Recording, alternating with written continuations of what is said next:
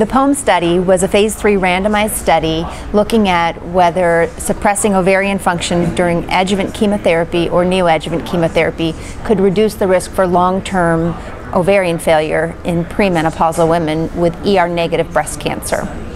So premenopausal women were randomized to receive either standard cyclophosphamide-based chemotherapy alone or cyclophosphamide-based chemotherapy with the addition of gazarilin that was started about a week before the initial chemotherapy dose and continued throughout the chemotherapy treatment.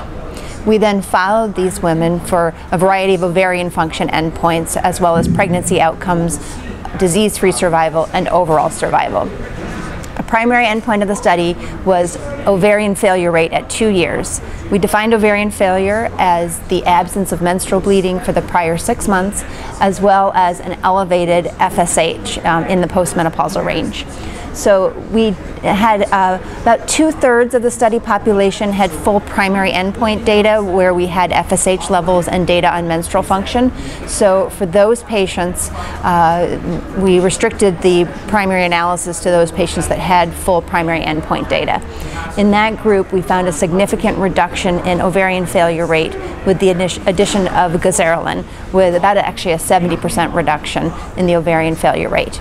We also looked at other measures of ovarian dysfunction, and at 2 years found that pretty consistently women who received the gazarilin had better preserved ovarian function.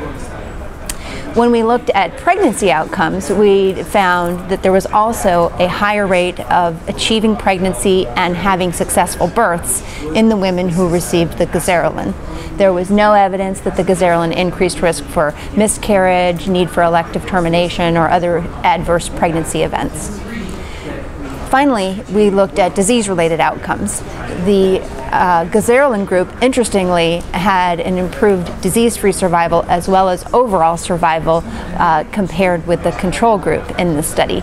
The reasons for that are not entirely clear, and this certainly warrants further study.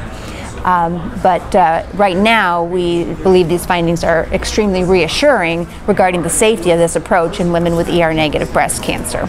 So we feel that based on these data, women with early stage hormone receptor negative breast cancer, or perhaps women with other diseases treated with similar chemotherapy, should be offered this intervention if they're interested in avoiding premature menopause as a consequence of chemotherapy.